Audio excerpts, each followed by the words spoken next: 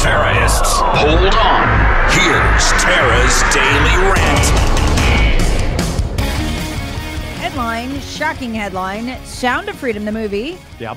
Have you seen it? No, I want to. We've just been super busy. I think we're probably going to do it this coming weekend. Sound of Freedom expected to break $100 million in gross receipts in second box office weekend. Mm-hmm.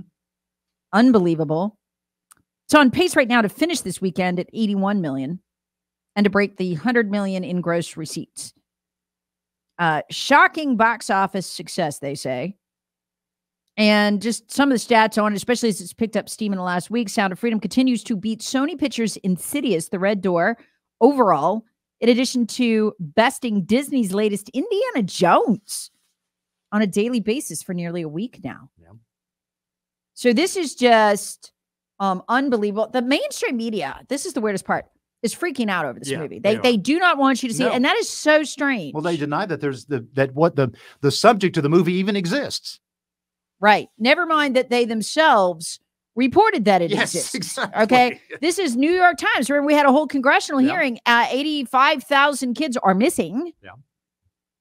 We had a whole congressional hearing because one of the volunteers who worked in the Department of Homeland Security reunification station was horrified because she says the same cartel and gang members keep coming to pick up kids. Those kids are only supposed to be given to family members. That's it. It's reunification. And yet she's saying there's no way these guys are family members. They're showing up every other week to pick up a different kid. Yeah. Oh, yeah, I'm the cousin, uncle, aunt, whatever.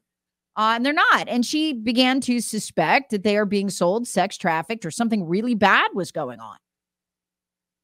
So here's okay. Let's take this part a little. The mainstream media from CNN to Washington Post now has reported, including Salon, this is a QAnon conspiracy. Okay. Here's the problem with that. It's really easy to tear this apart with facts. This movie was completed in 2018. A lot of people don't know that. Mm-hmm. It was shelved because Disney didn't want it out there for whatever reason. They'd rather make woke things that fail, that groom children, rather than actually showing you what happens with sex trafficked children. So they shelved it. It was complete in 2017. The QAnon, in 2018. And put on the shelf. The QAnon conspiracy would not emerge until late 2017. The film had almost completed filming at that point, which means it's been written. All of the work on it was done before the QAnon conspiracy even began. There's an overlap of a few months, but there's no way. I mean, the script was done. The filming was largely complete at that point. It's not a QAnon conspiracy. And when you go back and you look at, just a few years ago when child trafficking was something the two parties could agree on, child trafficking for sex was a bad thing.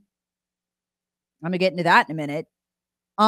You even had CBS doing reporting on it, Lee, where they praised the guy, Tim Ballard, who was the subject of this. And now they're pretending he's some nut. Yeah. But that is just pretend. That's what happens when the narrative changes. Yeah, no, exactly. Terrorists wanted. Hear the Tara Show weekday mornings on News Talk 98.9 WORD, the voice of the Carolinas.